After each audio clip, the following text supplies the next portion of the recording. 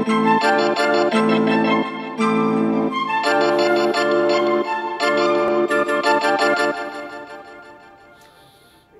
afternoon, everyone. Welcome back to our session on training local forces, applying lessons learned from Afghanistan to Iraq.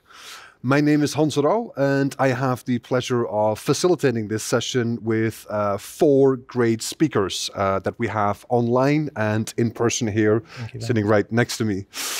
Thank you for your active participation. Thank you for the questions, sending these in on time so we can actually relate them to our speakers. And let me just briefly go to a few housekeeping notes. Most of you have heard about these, so I'll just run through them. All sessions will be recorded. Please actively engage with the speakers and audience. Please do take advantage of the networking opportunities. You can go to our meet and greet, ask questions to previous speakers, current speakers, and other people online on the platform. Please do find additional content in the resource library section of our page. And please make sure to contact the organizers if there's any questions or comments on the proceedings, or if there's any technical challenges in getting onto our platform. With that, I would like to introduce all 4 of our panelists. Really, the idea is that we have a conversation, an exchange here. So rather than me doing lengthy introductions for each section, I would like to introduce all 4 in one fell swoop. So we would like to start off by introducing to you Steve Driehaus. Steve is Resident Senior Director in Iraq for the National Democratic Institute. The focus on NDI's work in Iraq centers on strengthening political parties, professionalizing the offices and staff of members of parliament, empowering women and youth to engage in the political process, and monitoring to ensure fair and impartial elections. We will then have Dr. Julia Steets. She's director of the Global Public Policy Institute, or GPPi, a non-profit think tank based in Berlin. She currently is principal investigator of the research project Protecting Civilians from Harm: How Armed Actors Can Be Made to Comply with Rules. Then thirdly, here in the studio, we have Dr. Ghassan Jawad Kadhim. He is a political advisor and analyst of politics of the Middle East. He was the former political advisor to the Minister of Interior and is currently the Foreign Relations Advisor to the National Security Advisor and the official focal point between the North Atlantic Treaty Organization, or NATO, and the Office of the National Security Advisor, or ONSA. And then last but certainly not least, we have Mike Jason, retired Colonel Mike Jason, who is the Executive Director of Allied Airlift 21, a 501 pending nonprofit organization dedicated to assisting the evacuation of American citizens and Afghan allies. Mike is a national security professional and a retired U.S. Army colonel with over 24 years of active military service. And let me add to that Mike Jason has served in every Army leadership position, from leading a tank platoon to commanding a 1,000-soldier Special Operations Task Force. So let me just state that we are incredibly happy with these 4 distinguished panelists. Again, the topic is applying lessons learned from from Afghanistan to Iraq. And let me start off by saying that we will not do a comparative analysis between Afghanistan and Iraq. Rather, we hope to draw out a few lessons that we've heard about earlier today in previous sessions, and see what we may be able to learn and apply in the case of Iraq. And since we have 4 rather diverse speakers, we hope to really bring you 4 different perspectives, exchange between those perspectives, and include all the questions that you may have from the audience, live here or online. With all of that said, Steve, may I hand over the floor to you for your statement, or your initial statement at least. Thank you. Sure, Hans, and thank you very much, and thanks to PAX for hosting this conference. I've been asked to give some perspective as the country director for NDI here in Iraq. I'm coming to you from Erbil, Iraq, and I'm glad Dr. Ghassan is there in the studio to correct me when I go astray in my analysis of Iraq. But what I'd like to do is just kind of paint the picture for you of what we see at NDI and what I've observed working both with government as well as civil society. And what we've seen here in Iraq is that people are tired. People are tired of government that doesn't deliver services. People are tired of the militarization of their society. And they're tired of, the oppression of COVID, as well as the additional burden of global warming that's impacting many parts of Iraq. And so people are tired, and they're looking toward a future that could be brighter than what they've seen in their past. And they're looking for solutions, and they're looking for people that will deliver on those solutions. Along those lines, we recently had elections here in Iraq, and that's incredibly important because these are the fifth parliamentary elections since 2004. And these elections took place on October 10th, and they're just now being finalized because there have been several challenges to the elections. And we're just getting to a point where we can finalize the elections and the results. But the elections are critically important because I think it presents an opportunity, a real turning point for the people of Iraq when it comes to the future. And the reason I say that is because unlike previous elections that have been parliamentary list systems where they formed consensus governments where everyone got a piece of the pie and there was a tremendous amount of corruption, it's very likely that this new system, which is based upon 83 districts where people are elected, will result in a majority government with a minority, a very outspoken minority, taking on that majority government. And the reason this is important is that because traditionally in the parliamentary systems here, what we've seen is that members of parliament are beholden to their parties. Now with these 83 districts, it's far more likely that members of parliament are going to be responsible to the constituents in their communities. So you have, on average, 4 MPs who are elected in each one of these constituencies, in each one of these districts. And so their focus is going to be on constituent services. Their focus is going to be on holding government accountable and learning their roles as legislators, unlike the legislators that have necessarily been there in the past. And so we see this as a distinct change. On top of that, the election saw a record number of women getting elected. And so women are stepping up to the fore. They're getting involved in society. And we're certainly seeing that in some of the provinces just south of Kurdistan.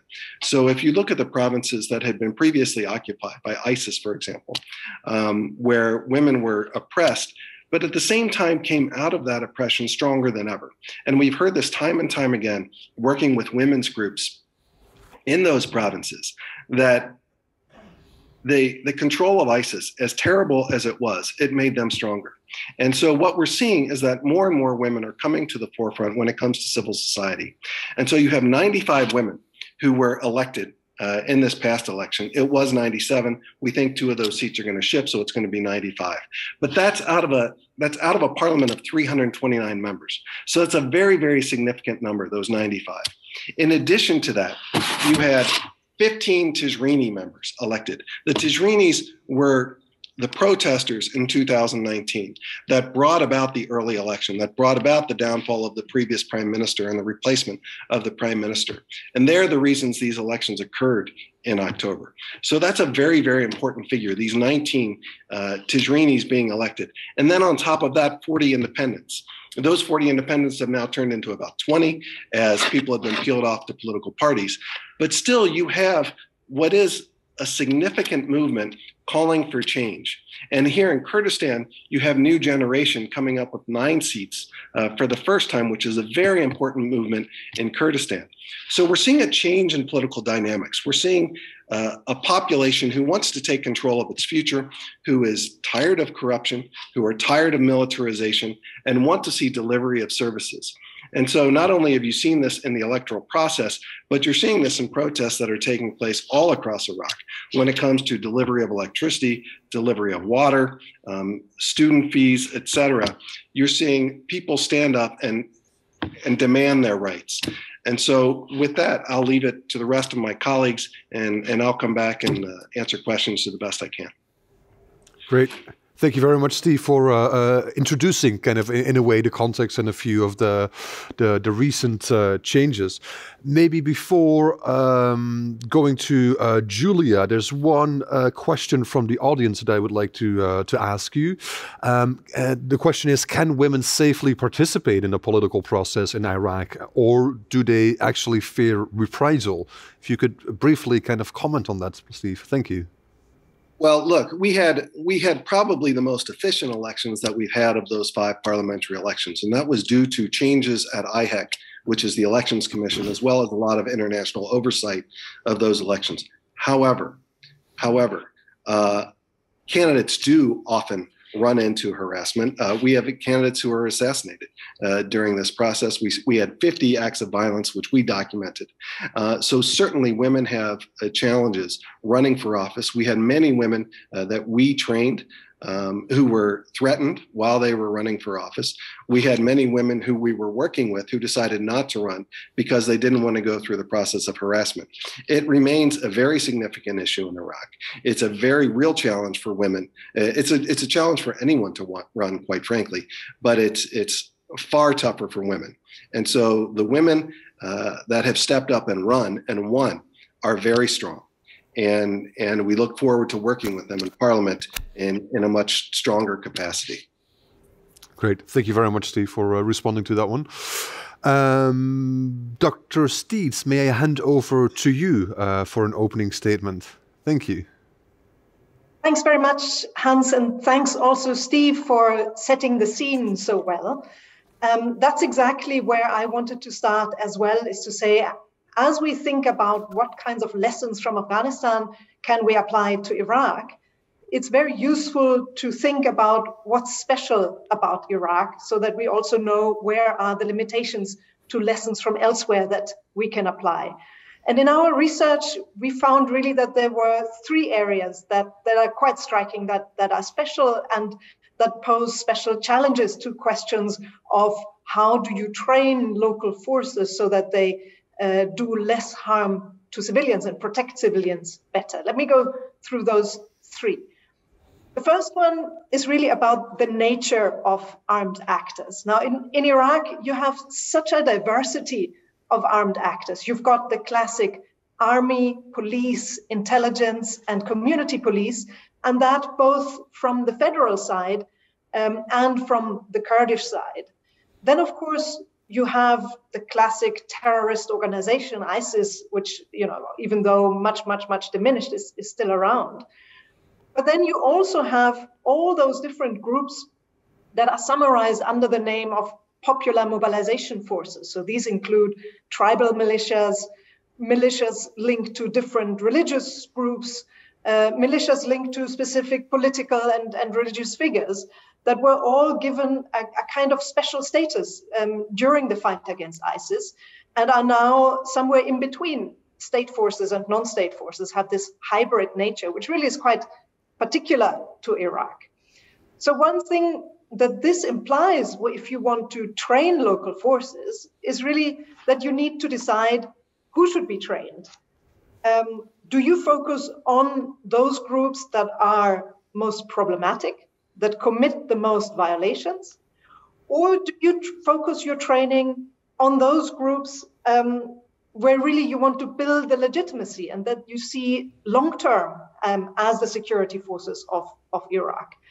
And accordingly, you see different actors taking different stances on this. I haven't met anybody who seriously wants to engage with ISIS and train them, particularly now. Pretty much everybody is quite happy to engage with the federal forces and police, and particularly the community police. There's also quite a few actors, including the Western militaries, that engage with the Kurdish forces, which is already seen skeptically by some because there is, of course, a power issue between the federal forces and the Kurdish. And then there is this area of those popular mobilization forces, which gets quite interesting. There's very few organizations that engage there, but a clear sense that that's a lot where the problem is, and these are forces that are at least semi-legitimate in that sense. So that was the first point about really who are the armed actors that we're talking about in Iraq. The second point that I wanted to make is about what kind of protection issues are we talking about? And I think there's been a really very clear evolution and shift over time as the phase of the conflict has changed as well, where during the campaign against ISIS, we were dealing with a lot of the classic protection issues that also a lot of the previous speakers from different other contexts refer to, civilian deaths, destruction of property, the treatment of prisoners of war, and so on. So that was very preeminent during the fight against ISIS. But now, afterwards, or largely after that is done, we see civilians articulating different issues. And they relate to things like, what is the role of armed actors in either forcing, facilitating, or hindering the return of IDPs? What is the economic role of armed actors? Where do they control business? Where do they extort money? And what is the cultural role of armed actors? We hear a lot of stories of civilians now being quite concerned about what flags are visible, what place names are given, whether people are treated with dignity. So quite a different type of violation that is happening. And I believe the kind of obvious question that this raises for training or for those who engage with these armed actors is to say, well, do we need different approaches depending on the kind of violation? Is training always the right way? And just to give an example here, if, for example, you have an armed group that is involved in a lot of illicit economic activities, perhaps training is not going to cut it because that is their core economic interest. The last point I wanted to make, where I believe Iraq is somewhat special, is the question of, well, other than training local forces, what other strategies are available? And really for us, what was remarkable when we looked at this was that there were two strategies that seemed to be quite special. The first was that because you have so many different armed actors, also within those popular mobilization forces, there are a lot of different groups and forces, that one of the predominant strategies really to change behavior was to exchange the force. So not to train the force and to improve its behavior, but to get rid of one force and bring in another. And from the civilians that we spoke to, that was really what made the big difference, is if you got rid of one group and got another one, or you got rid of one commander and got another one who had different behavior.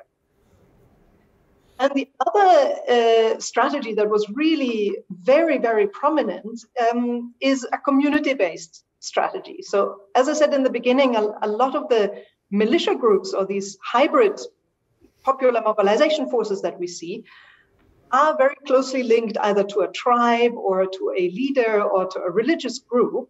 And therefore, these groups have quite a lot of influence over those militias, perhaps more than the parliament or the commission that has been established to deal with these forces. And therefore, we see a lot of efforts directed at getting the communities and those leaders that are linked to the groups to really exert an influence and change the strategies that we see. These are the kind of three reflections I wanted to start us off with, and I'm also looking forward to the discussion and to questions. Thank you very much, Dr. Steets. Just to perhaps bridge kind of your analysis to Dr. Kadhim's views, Could you maybe reflect briefly on the statement that you used kind of in the beginning of it? You were, and these are my words, my interpretations, but you were saying we should either focus on the most problematic actor and try to train these, or on the actors that may be most aligned to the type of behavior we want to see and the interest that we are pursuing. So as outsiders to Iraq, where would you think we should go in the future? Where do you think that balance should be between kind of actors who are already kind of almost in the fold, or the ones that who are mostly or more problematic but less capable of actually connecting with us, or rather said, us connecting with them for various reasons not being possible? Could you give us a little bit of a reflection on how you view this issue? Thank you, Hans. It's a super tricky issue. I would say, ideally, one would focus on those forces that are meant to stay in the long term and that carry more legitimacy. In the shorter term, and being a bit more pragmatic, I think we also need to recognize and realize that certain of these militias are not going to disband. And it's interesting, some leaders have made moves to say they would potentially be prepared to disband the militias, and it's certainly worth investing a lot in that. But perhaps we also at the same time need to be pragmatic and have perhaps not the full weight and the big bulk of the training, like the type of training that is going into the Peshmerga, for example. I don't think we should invest a similar level of effort into training a particular militia. But if we have identified one that really is quite problematic and looks like it's going to stay, I think it's still worthwhile trying to engage indirectly through those tribal leaders, religious leaders, etc., and perhaps through awareness raising, perhaps more that than classic military technical training. Great. Thank you very much for that reflection. Now turning to Dr. Kadhim, Ghassan. Thank you very much, Hans. Actually, it's great to listen to both speakers, NDI, RCD, and just to let him know that I've been managing IRI before. So I have like a full clue about what's NDI doing and what's IRI doing since 2003, since the fail of the old regime. And thank you very much, Dr. Steve, for your comments and for your research. But you know, sometimes we have a say, actually, don't try, it's a Lawrence of Arabia say, don't try to do too much in your own hands. It's better to make Arabs do things terribly than you do it perfectly. It's their war to win, and you are there to make them, to help them to win that war. It's better to understand the culture in the country.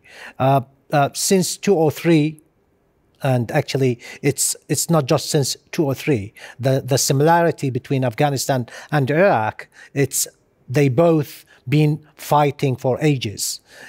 We are fighting since the 80s till now. We don't know whom we are fighting.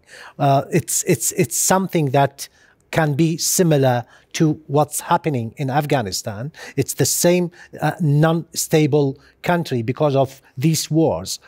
But to talk about after regime and forget everything before the regime, that's kind of unfair to compare the situation of Iraqis and their culture-wide.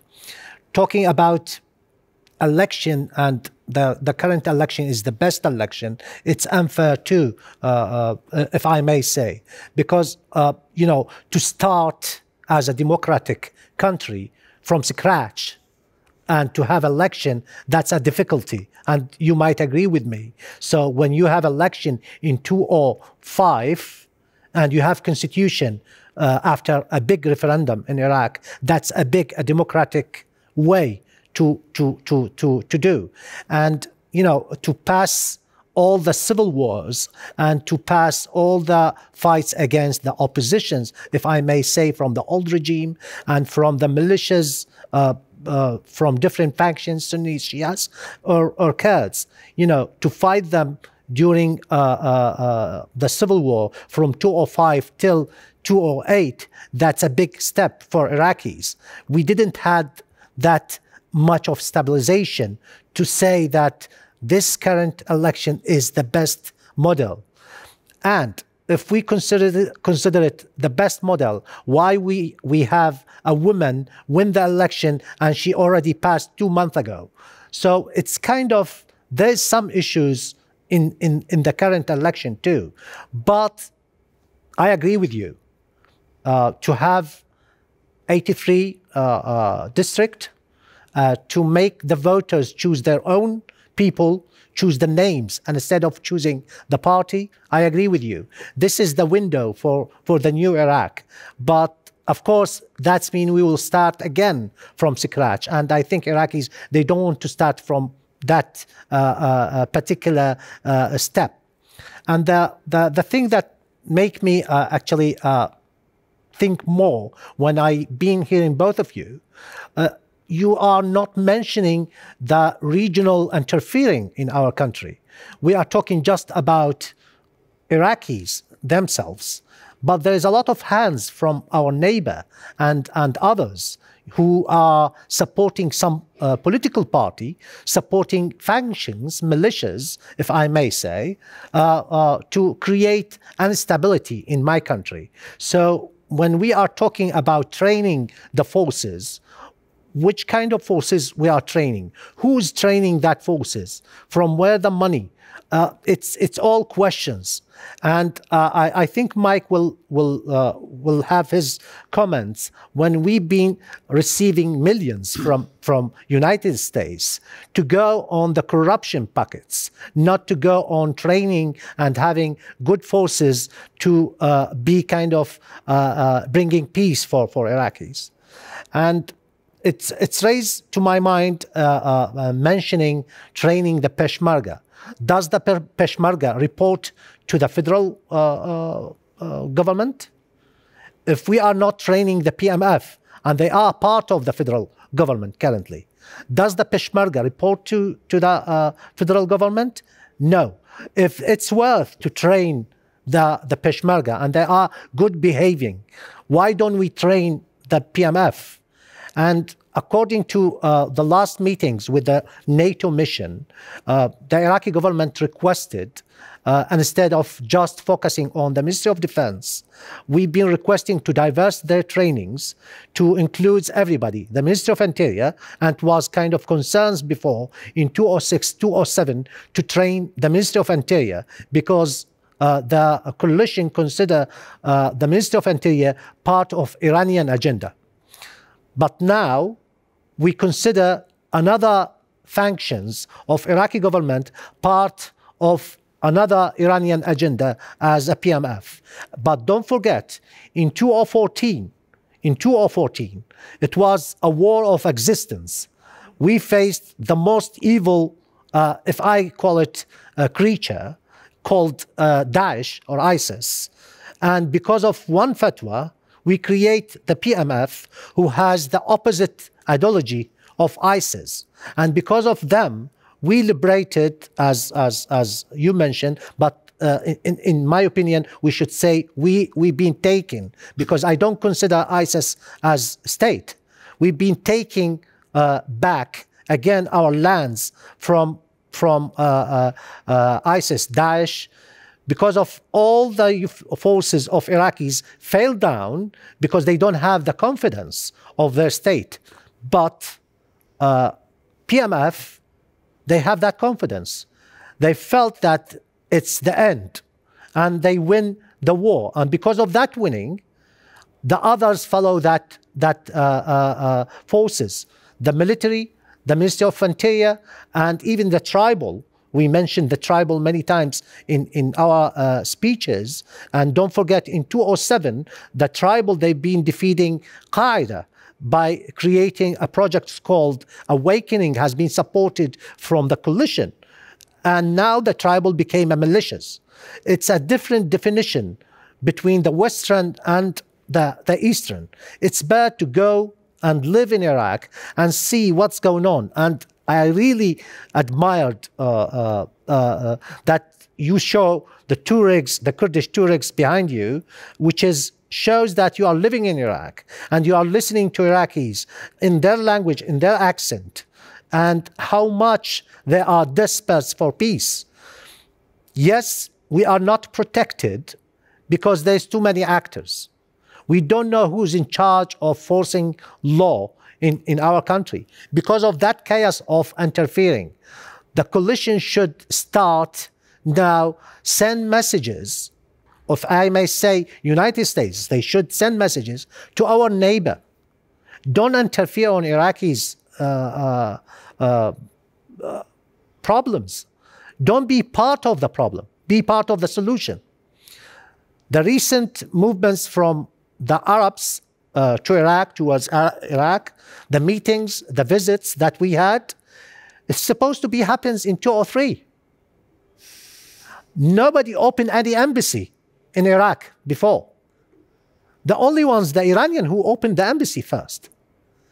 The only ones who helped Iraqis, who opened their stores, but not for free, is the Iranians.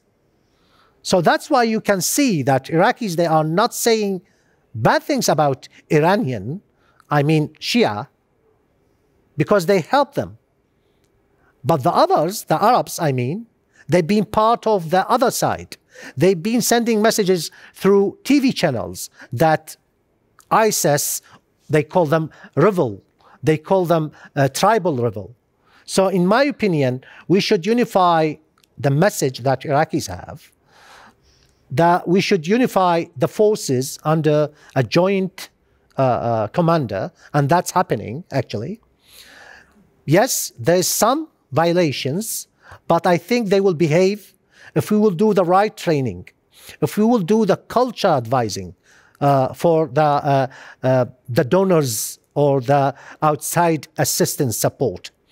In my opinion, this is the best solution, and the strategy that Dr. Steve mentioned, the 3 phases of it, I do agree with them, but it's need to be kind of details to Iraqis, and you can see many results of this strategy. And I recommend that we have a big think tank called Al Nahrain Center. It's part government, part civil society, to engage with your research, so you can feed up your research and Iraqis can get help from that, because it's very close to the government. The government report that to that center. Thank you very much. Thank you very much. There's some clear tasks for the international community that you are laying out. Before we get into these, can I first hand over the word to Mike Jason to kind of relate his experience and his views on this matter. Thank you. Thank you, Hans. And first off, salam alaikum, shlonik, ismi, rad, jason, jaish Ameriki, or at least that's what I remember, right? Just to say that, look, Iraq is really special to me, very important. Spent a lot of time there as did my 3 younger brothers and many of my friends, and lost several, both on the Iraqi side and the American side. So it's extremely personal. You know, I'm kind of reminded of a comment that an Iraqi colonel made to me in 2006 during very, very bad years, when he said, you know, giving democracy to Iraqis is like giving a gun to a child. And he was warning me about Pollyannish sort of optimism about the hard work that was ahead to really help the Iraqi people achieve what the West had so innocently thought could happen very quickly. So I served there as a commander, as an advisor, and also in Afghanistan. So my comments come very from being on the ground and what I observed of the U.S. military commitment and the actions that we did and many of the mistakes that we did. I want to leave you with sort of first three big points.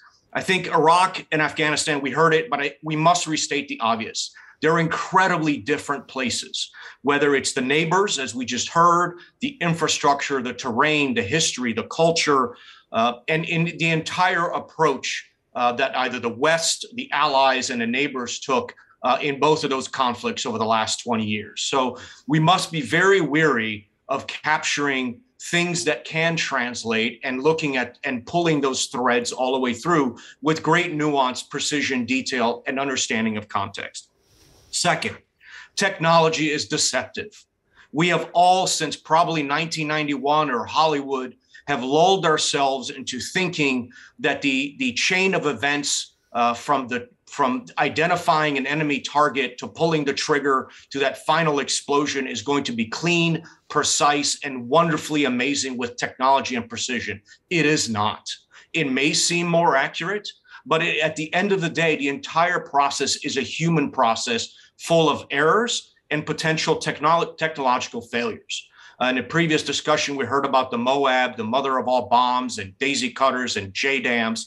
But all of these things depend on a technology to work and a human being to see something, decide something, and ultimately pull the trigger and be held maybe accountable for it, maybe not. But we should not deceive ourselves, because the last key point, despite our best intentions, and I'm here to tell you, the United States military, at least while I was there, and they still are, despite what you might read and the problems and the mistakes we made as a culture, as a society, from the day I was at the military academy, we are absolutely obsessed with trying to prevent civilian casualties as much as possible. But as John said in a previous panel, it's going to be zero, but great care is taken to avoid them. And that's with technology and with training and everything possible. But it is unavoidable in many ways, because despite these intentions, war, conflict will unleash violence and forces that we absolutely cannot control and do not necessarily know what is going to come out on the other side. And we should be cognizant of that as policymakers, as an international community, and as national security professionals. So just very quickly now, with that, I want to just break down so we understand what we're talking about. And again, a little bit of analysis from my perspective of where things have gone off the rails. And I'll use the 3 levels of war: strategic, operational, and tactical. At the strategic level, I think, and I wrote about this, if the Atlantic piece you saw in the library, you know, the United States, the international community, we often really in Afghanistan lacked, and I think to a great degree in Iraq, lacked a national or international strategy. By strategy, I mean ends, ways, means. What is a good end state? What does it look like, and is it achievable? And do we have the right resources aligned to execute it? You know, in Afghanistan, we went in, it was, for the Americans, it was 9/11, revenge, get rid of Al-Qaeda. And then immediately within a year or two, we're distracted by another operation in Iraq. Did we have the forces there that were necessary? The international community came, NATO came along, but where were we headed with this? Did we set conditions with the neighbors, Pakistan, Iran, and everybody else that's involved, as we just heard?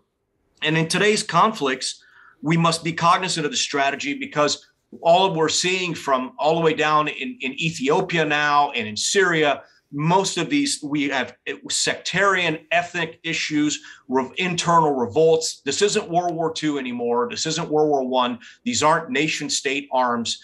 These are very interesting, divided conflicts that have long-standing divisions and conflicts, as we just heard again recently. And in all of this, it comes down to, at the strategic level, all of this is necessary, because whatever government we as an international community are helping, is there the political legitimacy and ultimately the civil control of their military, law enforcement, or security forces? And again, we heard, is that militia? Is that federal police? Is that the cops? Is that special forces? There are so many different types. And is there a legitimate government in control? And did we help to ensure that?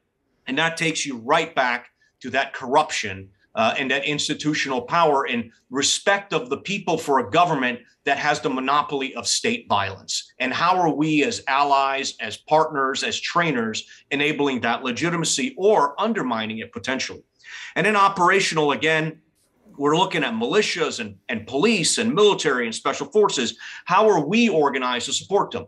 The United States does not have a carabinieri force or a gendarme, or we don't do that. The United States does not have the capability of training a national police force, because we don't have one. Other countries do, but were we organized that way? So me, Mike, a tank colonel at the time, I'm helping train Iraqi police forces and Afghan local police forces. I've never been a police officer a day in my life, but yet we were not organized to do so. And so we had this ham-fisted, as we would say, approach year by year as we tried to piece it together, but with really lacking the operational construct to train and advise. And again, the placement of forces matters. Are there trainers and advisors at the very tactical level? And then ultimately, is there accountability? So operationally, how do we establish this kind of training? And that leads you to tactical, and that all the way to who clears fires. You know, when we launched, you have this air support for these local forces. Where is that decision chain made? Where is the chain of command? Who has the authority?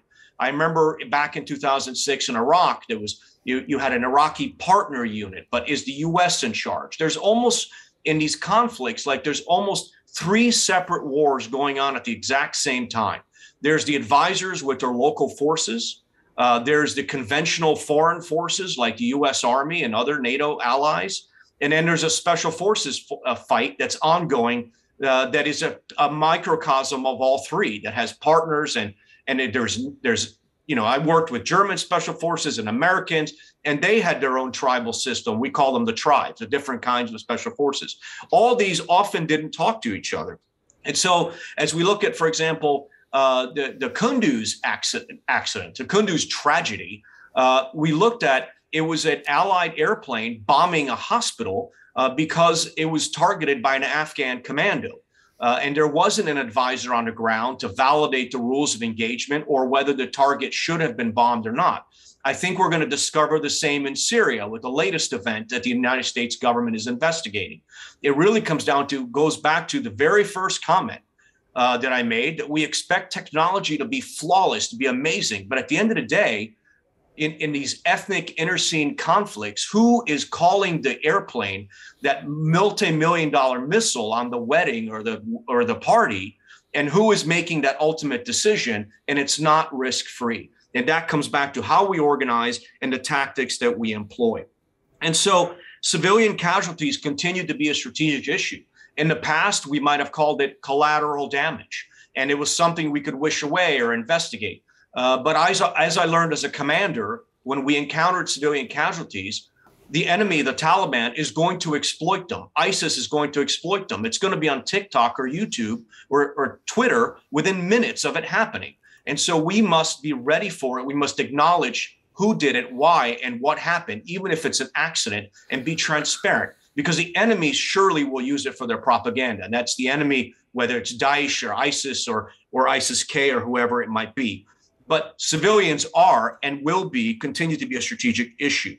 And so, and I close, and thank you for introducing me as working with this nonprofit now, because many veterans in the US and around, even in Britain and in Germany, many of us have gathered together because our responsibility to civilians does not end with the avoidance of casualties in a conflict, but post-conflict, many of us continue to feel responsible for their safety and ongoing evacuations. Thank you, and I look forward to the discussion. Thank you. Thank you very much for that one. Before we go to questions of the audience, I would like to ask you one thing, Mike. You mentioned legitimacy of government as kind of a key notion. However, if we compare legitimacy in Iraq, what is considered to be legitimate in Iraq from the Iraqi citizens of their government, that might be very different than what is considered to be legitimate from the US side.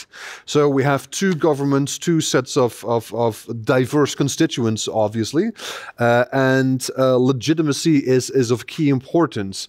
Now, if we compare the 2, I imagine from the US perspective, different things are prioritized for Iraq than Iraqis would prioritize for themselves. So we have a bit of an issue there. Could you reflect on how you see legitimacy both in the country sending troops and legitimacy in the country that we aim to assist, to stabilize? How do these 2 weigh up against each other? Yeah, I think it's a fundamental question, right? The mistakes, as I think we heard in the earlier panel, the Taliban wanted to surrender, for example, in Afghanistan, and our Secretary of Defense said absolutely not. And so they were pushed to the side, but they never really went away. And so to the Afghan people, there was for 20 years a contest of legitimacy between the imposed government, if you will, by us, by the international community, as some people thought it was imposed, and a resurgent Taliban. And in Iraq, there's been conflicting forces. I think the clearest example of that is when President Obama really in 2011 looked at withdrawing the troops. We had a situation where the leader of Iraq could not legitimately ask for the occupier, the foreign forces, to stay in country, and President Obama politically, for his legitimacy, could not prolong the war. And so both played chicken. We know we needed to stay, but neither was willing to ask the other because of their own constituency and legitimacy question. And so what happened? We left immediately and abruptly, and within 2 years, ISIS comes back. I strongly contend there has to be a stronger dialogue, and we have hopefully learned that the domestic legitimacy of government is absolutely critical. And going back to Afghanistan, I hope it informs what we do in the days ahead, in the months ahead, with having to potentially deal with the Taliban that is de facto the government of Afghanistan. And if we want to help the Afghan people, we are going to have to put some pride away and negotiate and deal with them as a legitimate power source of that country. Great.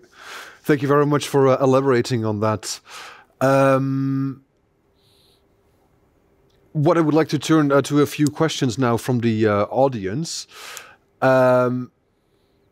If we are looking at the militias in Iraq in this case, is there a broader political plan or at least an aspiration to disarm and integrate these hybrid militias? And I would first like to turn to Ghassan, kind of to get a bit of a view kind of from Iraq, from Baghdad, kind of is there indeed this notion of bringing them all together? Okay. To talk about militias, first of all, let's know who's the militias. Mm-hmm. It's good that they mention political parties. Since they create the new Iraq after 2003, each party create their own wing, military wing, which is transferred later to units. Some of them, they join the policing, some of them they join the Ministry of Defense, and that's why they've been kind of some concerns of dealing with some ministries at the start of the new governments. After the SOFA deal, 2011, when the American forces left, in a way, Iraq, we saw the grow up of some militias in Iraq. And in 2 years, we saw ISIS in our country. Those militias, some of them, they helped to liberate these areas. Some of them, they've been kind of used as a protection units to protect the areas, like a militia called Sa'irun, but they don't call them militias, and they used to be against the American forces as a Mahdi militia at that time. But currently, now they are the winners of the current election, and they still having forces on the ground. But we are not targeting, we are not putting our fingers on those fighters. We are targeting the losers, who is considered as currently as the coordination committee, which includes most of the Shia factions who lost the current election, and they have units, fighter units. Some of them, they are part of the PMF. The rest, I agree with you, we should work together with the PMF because they are the bridge between the legitimate forces and non-legitimate militias called from your side. So, for instance, Hezbollah, one of the militias in Iraq, and Nujaba, they are not part of the PMF. So they are not part of the reporting for the PM, for instance. But we still having another army in the North region, if we consider it part of the federal government. They are not reporting to the the prime minister. So it's kind of dilemma here. When you talk to the Shia forces, why you are not disarm your forces, they will say, why you are not reporting that to the North region, and they are not giving their weapons. And there is a decision from the US forces or the US government to support the North region individually and to support the Sunnis. So he consider the Sunni as a country now, and he consider the Kurds as a country. It's one state, but you are dealing with the three parts of that state. So one of the gaps here, you are not dealing directly with the center to approach the arms. So this is the dilemma. Does the Americans want stability, or they want to separate the country to three divisions? Thank you. Thank you very much. One of the questions that we got from the audience also deals with the issue of top-down and bottom-up assistance. And whereas training certain troops is often done rather top-down, the question would also be if there's assistance possible bottom-up. And I would like to perhaps first ask Steve and Julia to reflect on this, also kind of with their view on the political dynamics in Iraq. Is there any meaningful contribution that either the international community or others can do to actually help bottom-up changes, and specifically with an eye on legitimacy, as we have talked about before? Steve, may I hand over to you for this? Yeah, I think, Hans, when we talk about bottom-up, there's certainly a role. Now, I'm not going to talk about the militias and training of the militias, but when it comes to democracy, and I think Dr. Ghassan made a point earlier about the imposition of the government, a democracy, if you will, after 2003, and how difficult that is to expect the people of Iraq just to embrace the system of democracy and run with it. And even though we're now a couple decades in, we're still a long, long way from people embracing democracy and understanding democracy and really celebrating the freedoms that one might consider when we talk about democracy. And it's for the Iraqi people to decide, quite frankly. But interestingly, we were talking to the Ministry of Youth and Sport. We've been talking to the Ministry of Education about how we teach from the bottom up about democracy, because what happened here is that we imposed a democracy from the top down, and it wasn't brought from the bottom up. What we had here was a system that was an authoritarian system, despite the fact that we had a lot of tribal leaders who were expressing their own interests throughout Iraq.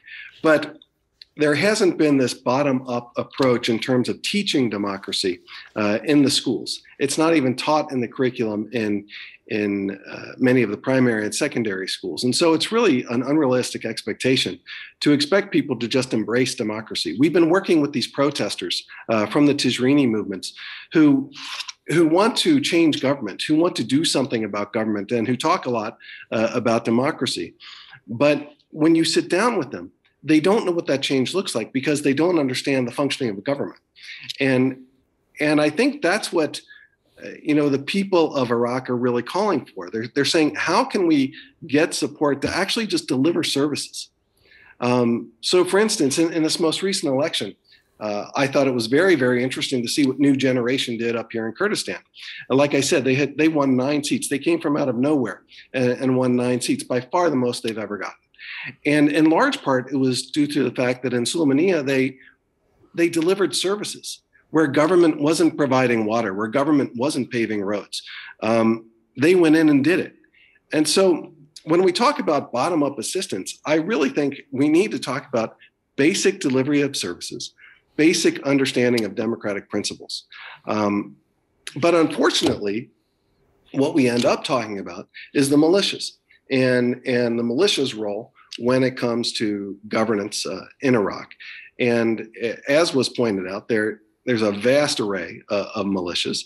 There are the PMUs that are associated with the government. There are Iranian-backed Shia militias. There are Sunni militias.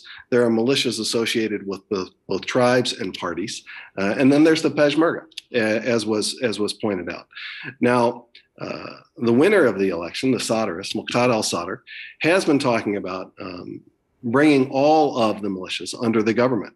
And he has talked about his own, it was mentioned the Sirun movement and the Sadrist army, if you will, being brought in. And the question is that real? Is he willing to do that?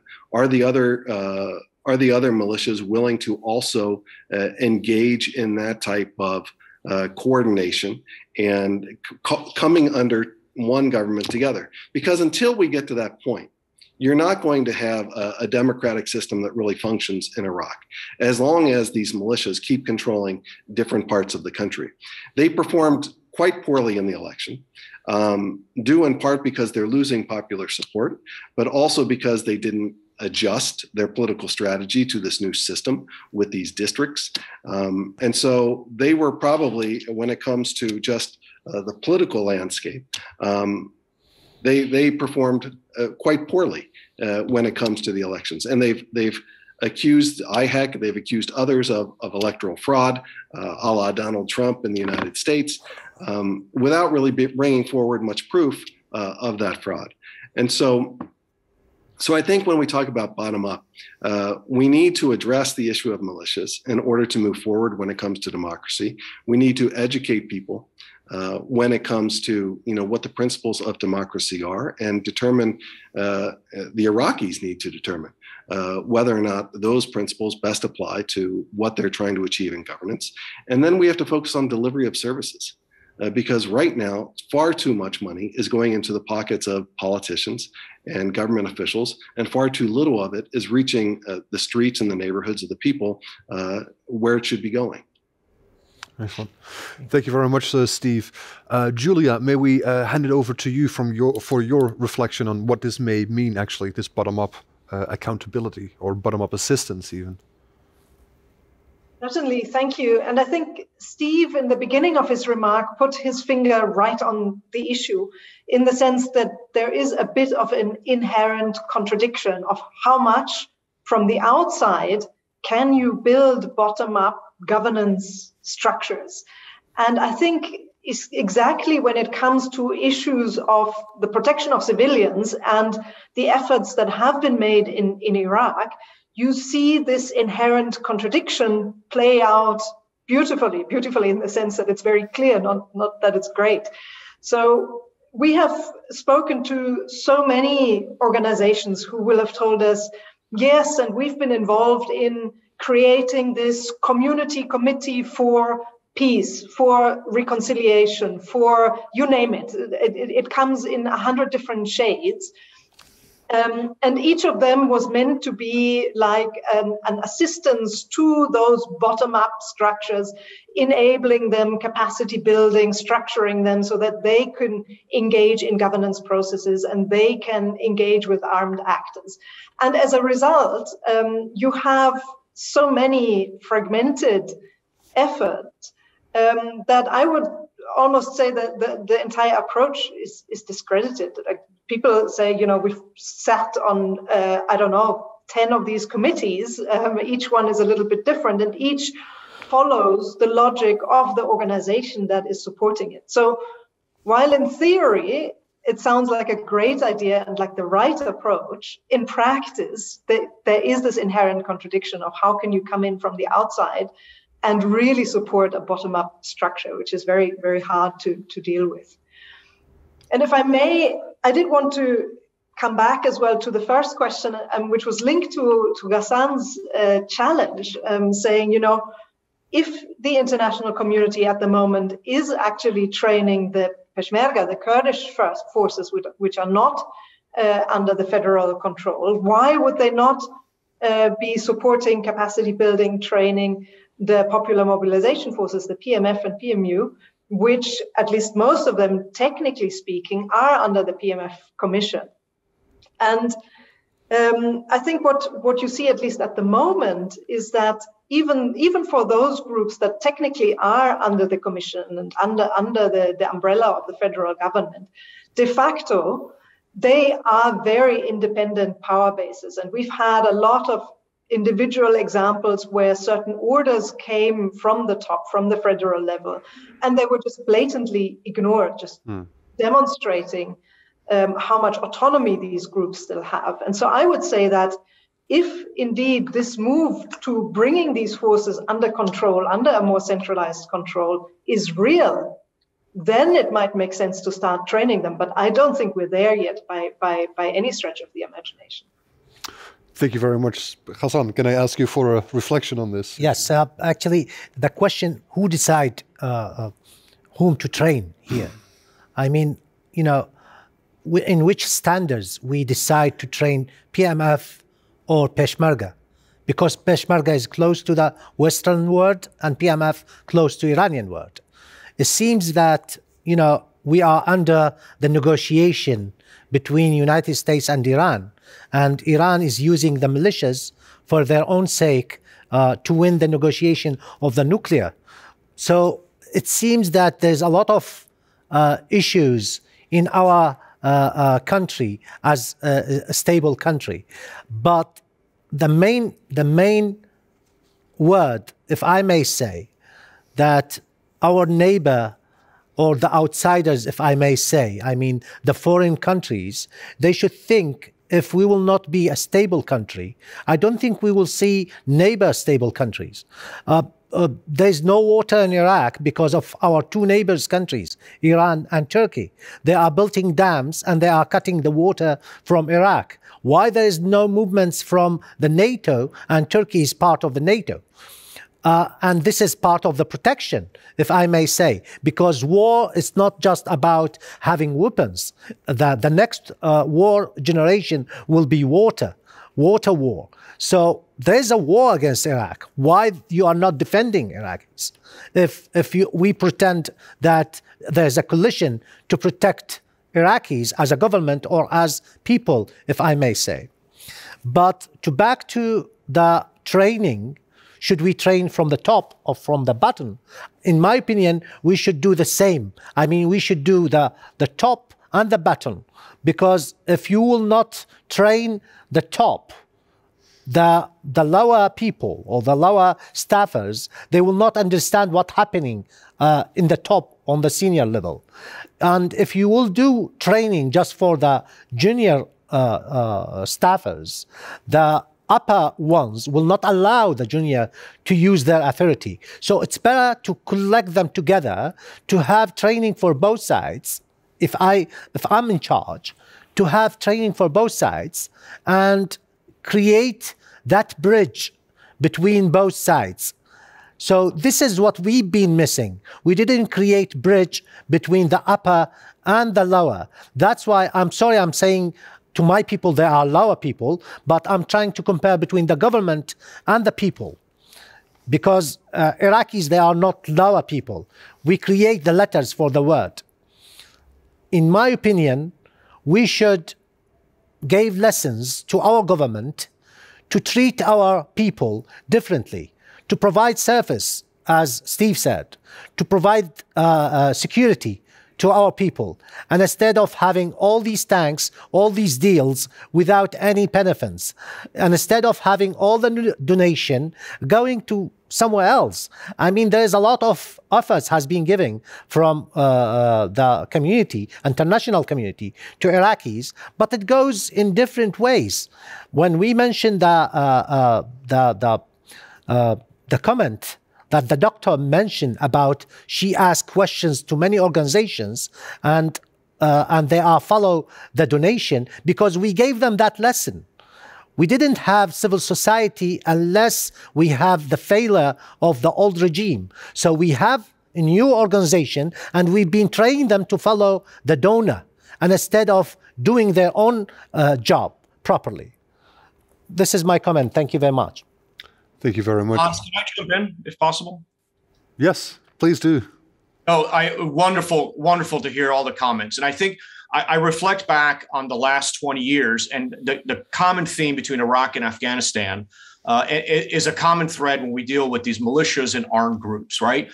And it's ultimately that the West, whether it's the Americans or NATO or the international community, we consistently kept picking winners and losers as groups. And so in Afghanistan, we told the Taliban, thanks to Rumsfeld, you're out. We want nothing to do with you. And then we empowered the Tajik militias or the Hazaras into the commando forces. In Iraq, we see the same. We de-Ba'athify, kick everybody out of the military, and people lost jobs. We do it again with the Sons of Iraq later on. Al-Maliki doesn't want to pay them anymore, and so they fall out of favor. And we consistently do this. And then we have the Kurdish militias become a division, and the Shia become federal police. We sort of, again, pick and choose here and there. But here's the theme. What's missing, and as a former military professional, what I can tell you dealing with young men and women is there's something intoxicating about the pride, sense of purpose, and camaraderie of being in a fighting force. And if we as an international community don't start thinking about the individual human experience of disarming, we are never going to tackle this. We've been at this. I've been personally at this for 20 years. And it comes down to young men who have a sense of purpose, who need to go home or need to find another job in an economically devastated post-war environment. And we failed to address that. I look back, if you look at the January 6th attack on our US Capitol, many were veterans, because there's something about having a sense of purpose and reaching back to violence and being part of that team of other young men that is, again, intoxicating. That's where the solution is there has to be from top, from bottom, from an international community pressure. How do we disarm and return young men who've had this sense of purpose back to society? And there's probably going to be a transition. We're going to legitimize some of these forces, but we have to stop picking winners and losers based on what's convenient, what looks just like us and what sounds like us, and then moving on to the next object. Excellent. Thank you very much. I'm afraid we only have 5 minutes left, and kind of one issue that I would like to pose to all of you is that we've been talking about different perspectives, about bottom-up, about top-down, about tech being deceptive if you're an outsider and want to understand what the situation is. And obviously, in whether we look inside Iraq, in the region, or internationally, there are a huge variety of perspectives. What needs to happen? What are the priorities? Now, understanding the situation is hugely important, whether we look at it from bottom up or top down. Understanding a situation also longer term, so that you can hopefully start predicting what your own actions will cause or how they will contribute to stability is incredibly important. So to round off this conversation, I would like to pose this question to each and every one of you. What is the key lesson that you, from your perspective, are taking away to better understand the situation, so that efforts in the future will also contribute to stability rather than undermine stability and cause insecurity? Mike, can I start with you on that one? I come back to having, again, a national strategy and a national community strategy and will, and an deeper understanding of what is going to happen and what resources have to be applied against it. And that requires, as we talked about earlier, a political legitimacy back home to sustain the effort, and working within an understanding of a context of a legitimacy and lack of corruption and full transparency of the government that we are trying to help shape and ultimately prevail as a democracy. Great, thank you very much. Steve, may I hand it over to you, please? Yeah, I think I would go back to what I said at the beginning, in that the people are tired. And too often they see international resources going to the elite. They see the elite getting richer. They see the military picking up more arms. Yet services, they still don't have electricity. My electricity went out during this meeting. And I think that's where we need to start. We need to listen to and address the needs of the people as they're being articulated by the people, and empowering women, empowering IDPs, empowering the youth, and quit listening necessarily to the political elite who are the recipients of this external funding that often doesn't get shifted down to meet the priorities of the people. Thank you. Before we turn to Ghassan for the last few words on this one, Julia, may I ask you for your final contribution? Yes, thank you. I agree with what Steve and Mike have said, and therefore turn to another aspect, which is about the silos that the internationals work in. And I find this was quite striking, even just in this area of working on the protection of civilians in Iraq, where, for example, you have that large Western military apparatus that is so involved and spends so many resources on training different military groups in the country. And then you have international civil society that comes in with a similar purpose, much more focused on protection.